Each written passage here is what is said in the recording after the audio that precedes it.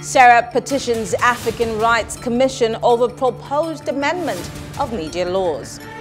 And the People's Democratic Party (PDP) warns Governor Matawale not to join the APC or risk losing his seat. Well, this is Plus Politics, and I am Mary Ann Okon.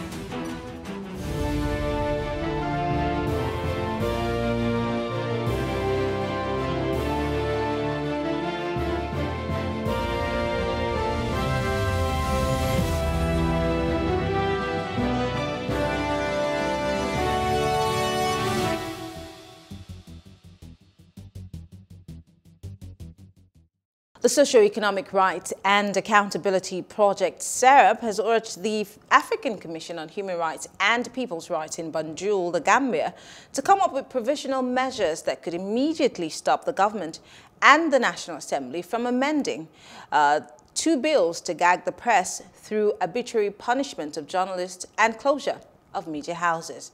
The query signed by SERAP's Deputy Director Kolawole Oluwadare followed the move to push two repressive bills to amend the National Broadcasting Act and the Nigeria Press Council Act. Well, joining us to discuss this is Kolawole Oluwadare. He's the Deputy Director, SERAP, and we have Kofi Bartels, a broadcast journalist, and we're also being joined by a lawyer, Ubani, who is now a doctor. Thank you very much for joining us, gentlemen. Thank you. Thank you very much. All right, I'm going to start with you, Kolawole, because SERAP is at the forefront of this. Even though the Senate has come out to say that, you know, it has no plans to gag the media, but then SERAP is insistent that, you know, these bills that have been put forward are somewhat to gag the press and also to shut down media houses. Why do you think so?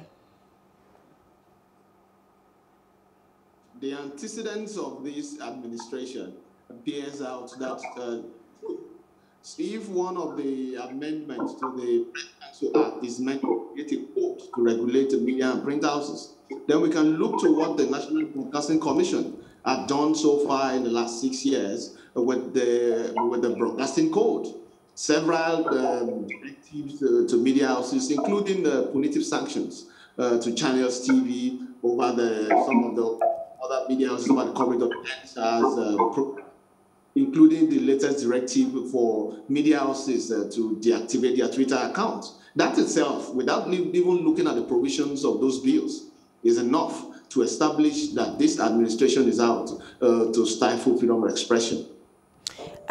Yes, what you pointed to is very interesting, but as a lawyer, I'm going to press on you again. Have you really studied those bills to see if, standing alone, do those bills really need the injection of these new clauses or phrases that the Minister of Information was making reference to, or even the person who sponsored that bill on the floor of the National Assembly had to? Is there any need for it? And what exactly is that clause that they are trying to impute into the act? There are two aspects to this. One is the content of the bill itself, and then the likely use. And we can infer the likely use from the antecedents of government. But for the content of those bills themselves, for example, we can look at the Press Council Act, the bill to amend the Act.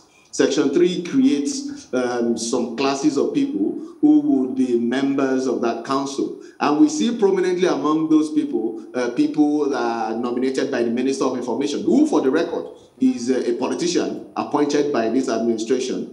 And to think that these people are meant to provide codes that would guide the media and print houses alone speaks of the use of these bills when they eventually become law. And looking at the NBC Act itself, before it was amended, we've seen the way it's been used by the NBC. And frankly, the NBC Act does not need any amendment for the NBC to carry out its regulatory functions over media houses as it were. The provisions of Section 3R is very clear on what the NBC can do and what the NBC cannot do. If that bill is amended to give the NBC much more powers, what we are going to see is that these regulatory bodies, authorities, will overstep their bounds. We've seen them do that over and again. We've seen innocent laws like the Cyber Crimes Act. It looks innocent in print, but we've seen how it's been used. We've not seen laws like Treason Act. We've seen the way it's been used. So can we trust government with this kind of with laws that circumvent civil liberties and affect the freedom of expression? That is a very important question we need to consider. Interesting question. I will throw the next question to Dr. Ubani because of something the Senate said, and I'd like to quote them directly. I hope that that's put on the screen. The Senate said, and I quote, while freedom of speech is an inalienable right of the people and effectively captured in the 1999 Constitution, there's a need to ensure that some regulations are put in place to prevent reckless and irresponsible use of such rights as had been exhibited by a few media establishments and individuals in recent times in the country. So, Barrister Ubani, looking at this statement by the Senate, because they're making, an excuse for or giving you reasons why they think that this bill should fly and it should be, amended. How convinced are you by that statement that the Senate has put out? Because they're saying that many people have somewhat misused, the free speech that we have. And of course, they're saying that there is a thin line between that and the misuse of your free speech. So how convincing is the Senate, and do you agree with them? Yeah, thank you for having me. I am not convinced that there is good intention on the part of the present leadership of APC in whatever they want to do with the amendment of the media laws.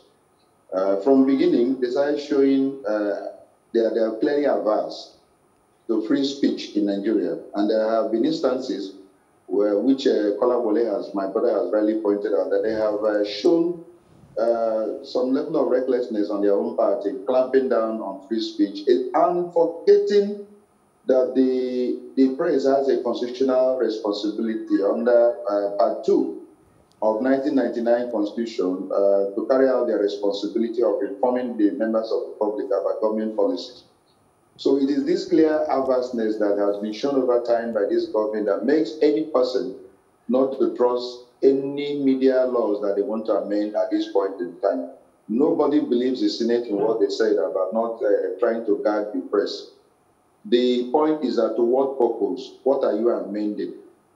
What is the reason for that amendment? What has been your antecedent in the previous times, where people have freely expressed themselves and how you have clamped down there, and now you are asking for more powers? You are trying to amend in order to bring in more persons, that will be appointed by the government, in order to really violate the right of Nigerians to freely express themselves. It is clear with the banning of Twitter. It's clear with the issue that they want to tax all the platforms, that we Nigerians use to express ourselves freely. And of course, with the constant threat, there has been this threat, that Lai Mohammed, every day Lai Mohammed sleeps and wakes up with threats of the fact that he wants to guard Nigerians, he wants to ban all the social media platforms, of all the excesses, according to him, that have been committed by them, of all the crimes. And we forgot the fact that this government came strongly into power under the auspices of the strong use of social media. And Nigerians, aligned with them in order to criticize the previous government and actually brought the previous government out because of the use of social media. And immediately they came in, they start showing so much resentment and so much threat hanging over the heads of Nigerians in the usage of social media. And so I am not really convinced that there is any good intention on the part of this government in this amendment that they want to carry out. And I will not even believe the Senate, who have always said that anything that the president does or says, they will always abide by that, even when it's contrary to the will and aspirations of Nigeria. So I am not amused. I am clearly not amused. I'm not in tandem. I wholeheartedly adopt the submission of Kolawole that these guys have an antecedent that is clearly dangerous, and we cannot in any way allow them to carry out this amendment that will clearly violate the rights of Nigerians on the issue of free speech. I'm going to ask you one more question before I go to Kofi Bartels, Barrister Ubani. Why do you think the government is so, bent on making sure that this change is effected, in these two bills. Again, why do you think they're pushing for this? What is the end game? What do you presume the end game is? Because the government has the APC government, this Buhari administration, has 2 more years before it bows out. So what do you think the end game is? I think it's a question all of us should really sit down, ponder, and then begin to decipher the reason for this. Why the pursuit? Why the frenzy? Why the hurry? And why are they pushing it with so much force? Is there something that we don't know? Of course, when you begin to see politicians from the other major opposition political party all jumping into APC, what is clearly behind the mind of these politicians? What do they want to do with us in 2023? Do they want to turn Nigeria into one party state, and at the same time make sure that, of course, what happens in one party state? There won't be any opposition, there won't be any free allowance for free speech. Anyone that says anything that the government considers to be, adverse to them, the person will be put in jail. So, are they planning towards that direction? So I am also, amazed, and I'm clearly alarmed with the alacrity and the kind of push, that is clearly now playing out with this issue of amendment. So all of us should be worried. That's a beautiful question you have asked. What end? This government has only 2 years. So what is all this they're rushing out to do in order to make sure that the social media platforms are under their wraps, to make sure that the media houses are clearly under their wraps and all that? If they want to turn Nigeria into something else, so we should be worried, we should be alarmed, and we should raise queries and interrogation on these issues. So I love the question, and I think that as we ponder, we may be able to find reason for all this. Kofi Bartels, you're a journalist, obviously, and you have worked with, talk radio. You talked a lot about, news, current affairs, politics, and you've had your fair share of some subtle gagging. You have had issues with the DSS, and you've had to answer questions. You know where I'm going. There are people who have insinuated that the government is threatened by the power that the media wields, the fact that the media is allowed so much freedom, and the media is seemingly the hope of the common person. Do you agree that there is something that the government is afraid of, and that's why these bills are being pushed, or do you think otherwise? Marian, I guess your question is for me. I had a bit of a audio issue hearing you, but I think I can hear you now clearly. I think that it's a bit surprising, the concentration, the fixation of this particular administration on media matters, be it social media, be it print media, be it traditional media.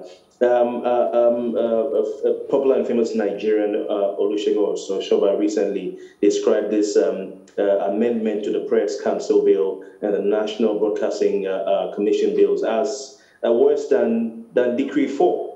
Now, for those who lived in Nigeria in the military era, they would know what Decree 4 is all about. And for somebody such a senior citizen to describe these bills, the amendments to these bills as worse than Decree 4, I think that says a lot. I mean, the National Press or Nigerian Press Organization, which is a body that includes the Guild of Editors, the Newspaper Proprietors Association, and the Nigerian Union of Journalists themselves, have also come out to voice opposition to these amendments. And we have not a few, non-governmental organizations like SERAP, who you have here, also, voicing opposition to this bill. The government should simply read the writing on the wall and realize that it's not doing something right. I mean, you cannot be right and every other person be wrong. These are trying times for freedom of the press in Nigeria. The press is very critical to the sustenance of democracy in every nation. As a matter of fact, the press is probably the only professional a group given recognition by the Nigerian Constitution. The lawyers on this program would agree that in the Constitution of the Federal Republic of Nigeria, as amended, 1999 as amended, you have the provisions for the press to play a role in checkmating the government, the politicians, and to ensure that there is information dissemination and holding leaders to account. So if the press is gagged, then of course our democracy is dead. Do you feel threatened as a journalist right now with all that's happening? The fact that you are unable to use Twitter legitimately because your country has shut it down, and there are threats every day about the fact that they might take down other social media platforms like WhatsApp, Instagram, and Facebook. Do you feel threatened? Do you feel stifled when you're doing your job? Do you feel the need to be subtle even when you want to tell the truth and put out facts? Do you feel that stifling effect on your daily job because of, you know, those messages that are put out by NBC every other day? I wouldn't say I feel threatened, you know, or I feel stifled, but I would say that these are trying times for the press in Nigeria. These are trying times because, of course, the resolve of the press has been threatened. You know, the civic space in which the press operates is shrinking more and more. I mean, if you talk to observers, people in the international community, people in the, you know, civil society organizations in Nigeria, they would say in the past few years, you know, prior to now, the civic space was expanding. You know, Nigerians are becoming more vocal. You know, when it came to issues of holding leaders to account. But in recent times, the civic space has begun to shrunk, and you know, the leaders, the politicians, and those in government have become emboldened, including the government agencies, to confront the press. I mean, you know of organizations, press media organizations that have been fined. You know of pressmen and journalists who have been arrested and placed in detention. Some with very bogus charges placed on them. I mean, I myself have been a beneficiary of police brutality and attacks from government. So I don't feel threatened, but these are trying and testing times for the media and for journalists and the press generally in Nigeria. Let me go back to you, Kolawole, because your NGO is championing all of this. Let's break down the fact that the government is trying to re-regulate not just the media, the conventional and traditional media, they're trying to also regulate social media. Shouldn't we be having that conversation? Because we know, looking at what's happened in India and the fact that they're also having issues with Twitter and Facebook, Australia is also trying to regulate Facebook because they feel that it's either been used for good and for bad. Shouldn't we be having that conversation of at least thinking that maybe there should be some form of regulation, even if it's not the way that the government is going about it? Thank you very much. We need to be clear on the context for which that definition of regulation is being made. Particularly, we need to look at who is speaking. From the part of government, there's so much being said about regulating. So regulating, is it from the financial aspect of registration and possibly taxation-wise? Or we're talking of content or what they deem to be either hate speech or harmful. And that is where the problem lies, when we zero in on what is the intent of government when they talk of regulation. If the challenge has been identified in very different climes is the potential for harmful speech or things to come out from the social media, then I can say we have enough laws in Nigeria that do that clearly. We have laws that would make you liable in civil law, in civil wrong for tort and libel. And we have the Cyber Crimes Act, who I would say has wrongfully criminalized some aspects of hate speech as well. So why do we need regulation? Government needs to clearly come out to define what they mean by regulation and what aim they seek to get from regulating social media. And to answer your question, the short answer will be no, we don't need any sort of regulation now, if at all, possibly for the purposes of tax, and that has to be clearly defined in whatever legal framework they're coming up with, but not regulation that will determine what is being put out, how that is to be broadcast, or how I'm going to speak. For instance, the NBC telling media houses which platforms they can use to disseminate their views. It's just clearly wrong. Okay. Back to you, Dr. Ubani. Is this the most pressing issue that Nigeria has now? Because I had asked that question earlier on. Nigeria has a lot of problems that, you know, we need to deal with. But again, just as I asked Kolawole, regulating social media, pushing these bills, would it in any way solve our problems of insecurity, the strife that we're facing right now, the fact that the cost of living is rising high, the Naira is taking a deep dive? I mean, literally everything is going wrong. If we were, for example, to say, let's go ahead with this bill and let it be signed into law, what would it address as per the problems that we have right now? Let me tell you the truth. Why the government is pushing for this amendment and trying to guide Nigerians is that, you know, when you remember vividly that in 2014, they made several promises of what they intend to do. They were even saying that they want the dollar and naira to be at par, that we'll be buying fuel in the market, at a certain price. Several other things they made promises for, for which they have actually failed. And for that, Nigerians are freely using these social media platforms and the media to express themselves and criticize the government, and also offer a possible way of trying to tell the government what they should do to give Nigerians good governance. And then the government they don't want that advice. They don't want that leeway. They don't want Nigerians to open up to say, oh, we are not finding your governance, all that palatable. And that is the reason why they are going after the press in all areas and going after the social media. To answer your question directly, the issue of gagging the press and then not allowing Nigeria to really express themselves will actually exacerbate some of the crises we are presently facing. We have a lot of crises in the country: insecurity, we have the issue of economic problem. People are unemployed. The foreigners are not coming into the country. You now further want to enter into crisis with the people by gagging them, don't allow them to express themselves and all that. And then crisis will breed. And investors will be looking at your country as a crisis-ridden country. So why would they want to come and invest in a country where there is crisis? Why would they want to come and invest in a country where people cannot freely express themselves? So for that, the government is painting themselves, in bad light before the international community. And this is dissuading those guys that want to come in here to invest and probably employ Nigerians. So to me, they are not solving the problem. They are really exacerbating the matter. They are creating more problems that they can solve. The best thing they can do is to try as much as possible to listen to the people. What are they saying? What do they want? What is it that we're not getting right? What is it we're supposed to do we're not doing right? And when the people express themselves freely, then you can now know where it's pinching them, and you can be able to address those issues and then probably be at peace with them. Nigerians love their leaders. Nigerians are very, very obedient. But what we want is quality leadership, and that is clearly lacking. And whenever it lacks, and Nigerians now open themselves to express themselves freely, our leaders don't like such things, and the next thing that they come after them, and then exacerbating the crisis in the long run. So I think that the best thing that this government should do is to actually listen to the people and try to address those issues, and all of us will be happy. For now, Nigerians are not smiling, and that is the truth. And lastly, Kofi Bartels, and just like Barrister Ubani has said, Nigerians have the Senate. These people are representatives of the voices of the average Nigerian person.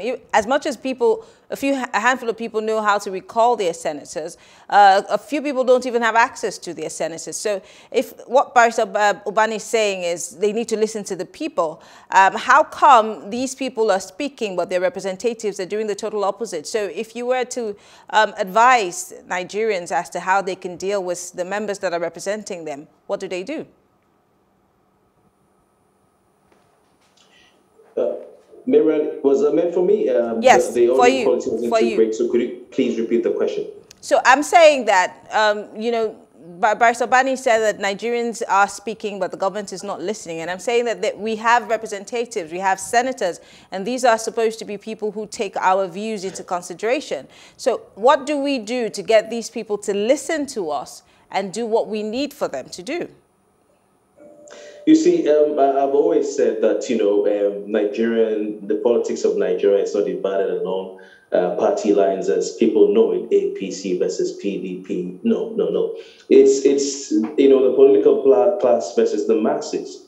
And of course, when it comes to politics in Nigeria, it's not played based on ideological, grounds or grounds of beliefs or differences in opinion. It's basically on the grounds of interest. And when it comes to interest, you could see someone from the north together with someone from the south, someone from APC together with someone from the PDP. That's why it's very easy for the politicians in this country to cross carpets many times in a year from one party to the other. I mean, we're hearing that the governor of Zamfara State is moving from the PDP to the APC. That's just the latest. So the representatives and the politicians probably may be said to be beneficiaries of any system or laws that will make it harder for people to criticize government. And that may inform why you have such bipartisanship on something like this. And when it comes to issues that affect the common man, of course, you wouldn't see bipartisanship But when it comes to things like this, you would say bipartisanship. Well, who is that bold, courageous, Moses-like representative or senator who will stand up and say, no, this has got to stop? Well, time will tell. But Marianne, it remains to be seen if this law will see the light of day or the amendments. I mean, I'll be surprised to see that the Minister of Information is the one who is setting the codes and standards for the regulation of the press, for such a body to regulate codes and standards, codes of ethics for a press. I think the press and the media in general is well qualified, has eminent people to set standards for itself. We don't need a government official or a minister appointed by the president of the day, whichever party produces him, to set standards for that fraternity. I mean, for the president to be the one to appoint the head of such a council, the chairman of such a council, like the press council, I think that is something that Nigerians do not need at this time. The press is well equipped, well qualified to regulate itself. Imagine the Minister of Justice and Attorney General Federation setting standards for the legal profession in Nigeria. I'm sure Dr. Ubani would not take it sitting down. And we in the press don't want to see stuff like that. So these are really, really worrying times for the press in Nigeria. Well, Kolawole Oluwadare is of SERAP. Dr. Ubani is a legal practitioner, and Kofi Bartels is a journalist. Thank you, gentlemen, for being part of the conversation. We appreciate it. All right. Well, we'll take a short break, and when we return, PDP warns Governor Matawale against joining the APC, or else there will be consequences. We'll be right back after this break.